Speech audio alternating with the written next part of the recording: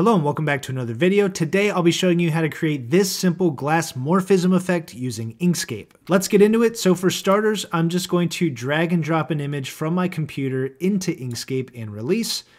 I'll make sure this is set to embed and then just click OK. And with my selector tool active, I'll hold Control, zoom out.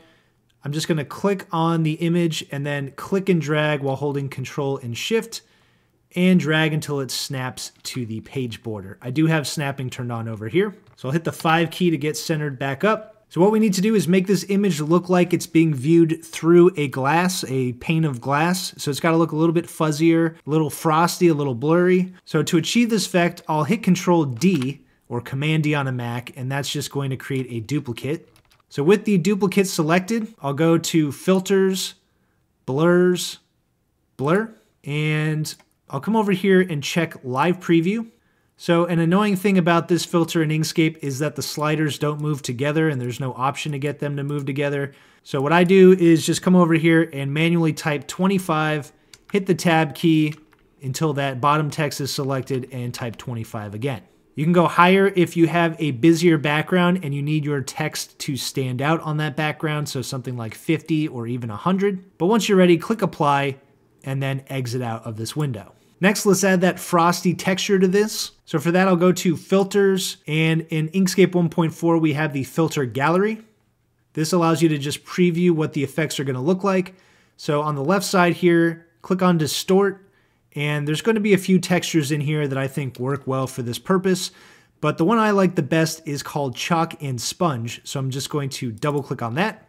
And now you're going to see that it has that little bit of grainy texture here. If you want more texture, you can go to Filters, Filter Editor.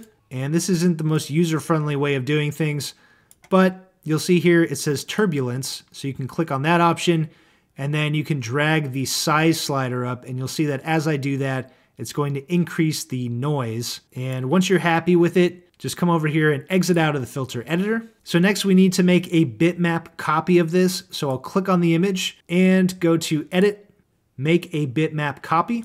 And so if I click and drag this out of the way, you'll see we now have two versions of this. Bitmap copy means this no longer has the vector effects applied to it. So this is basically now just a straight up image.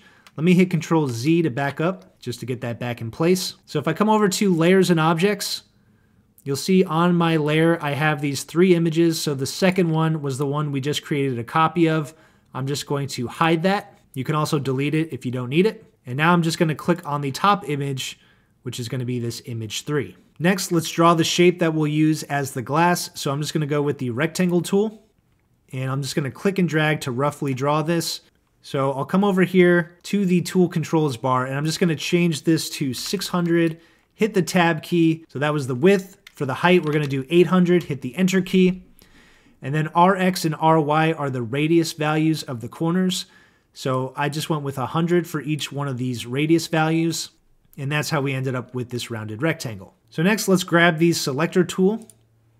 And with the rectangle selected, first of all, let's hit Control D. That's going to duplicate it. So we have 2 rectangles. With the top rectangle selected, I'm just going to shift click on the image. And I do want to note that before you perform this action, make sure you have the rectangle located where you want it to be located in the final design. In this case, I want it in the perfect center, so it's fine right here. But now I'll right click and go to Set Clip, and that's going to create a clipping mask using the rounded rectangle. So all parts of that image with the effects on it are now going to be cut out apart from inside this rectangle area. So let me click on this remaining rectangle and just drag it out of the way. That's what it should look like. And let me just hit Control Z to move that back. Now let's style this remaining rectangle so that it looks like glass. And what I'll do is just hit the G key to grab the gradient tool. And inside the tool controls bar, make sure this is set to linear gradient. And let's go with the gradient in the fill option to start. And then from the top left, click and drag down to the bottom right. So now I'll come over here to where it says fill and just double click on this little rectangle. And that is going to bring up the fill and stroke dialog. So under stops here, which may be collapsed, so you can just expand that. We'll click on the first stop, which you'll see will select this stop right here.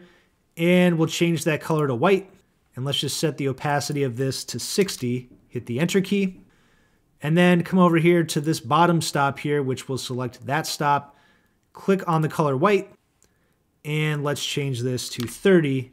Hit the enter key. Before I continue, this tutorial is brought to you by my Inkscape course. You can enroll via the discount link in the description of the video. It's not only a great way to learn the ins and outs of Inkscape and graphic design, but enrolling also helps out the channel. So thank you to everyone who's enrolled so far and to those of you who plan to enroll in the future. So now let's add to this effect by adding a gradient to the stroke. And with the gradient tool still active, I'll come over here and click on Create Gradient in the stroke.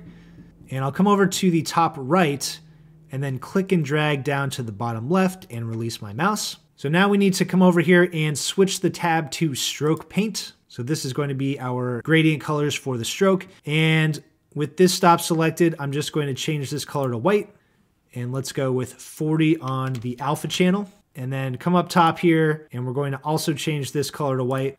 And then we'll set the value of this one to 80 and hit the enter key. So you guys can feel free to play around with the values of your gradients. The busier the background, the more opaque you may need to make your rectangle just to allow your text and any graphics to stand out against that background. So I'm gonna hold Control, zoom out a little bit, and just grab my text and my button and drag it on over.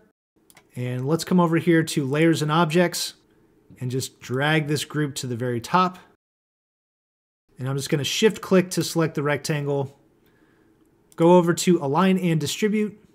Make sure Last Selected is selected and just center this up.